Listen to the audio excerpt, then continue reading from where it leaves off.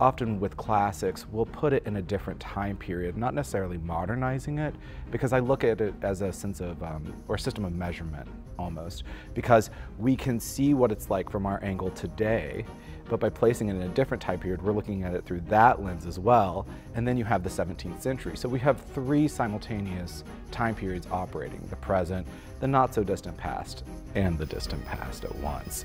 The sort of exuberance and ridiculousness of the 90s, all these pink colors and turquoise colors and, you know, Saved by the Bell, anything you want to think about that's in the 90s, right, really gives us permission to kind of go there.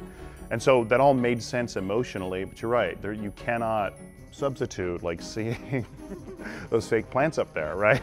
But I also hope that they can answer the question, like, why has this play been banned in so many totalitarian regimes over time, right? Like, what is it about the play that makes it dangerous and therefore good for a college campus? I'm from here. I'm from Chattanooga, so it feels very full circle in a lot of ways.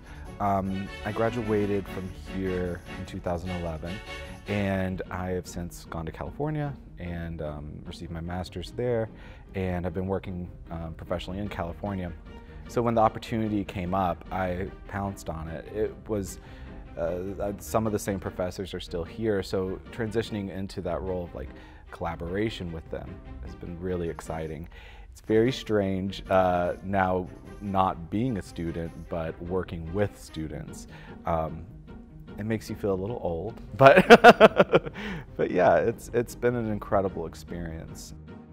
I'm a professor at Chattanooga State, so it's a great chance to, in fact tonight our preview audience is going to be students from the drama club at Chat State and students of my acting class. So it's a really great opportunity for us to get the two worlds to play together. So I've taught here, but I've certainly never acted here, and I think my students coming to watch what is, you know, a student, you know, driven experience with building the set and seeing everybody play on stage, I think they're going to be really impressed, and I'm excited for that merge of the two worlds. It's one thing to read it, and it's another thing to see people, humans, physicalizing this thing on stage, because that, for me, is where the anarchy is. Mm-hmm. Lots of time on the floor, flopping around. Yeah, rolling entire around. Scenes, crawling over the floor. Jumping around, throwing things, throwing people. Yeah, you'll see. Yeah. Yeah. You'll see. You'll see. Yeah.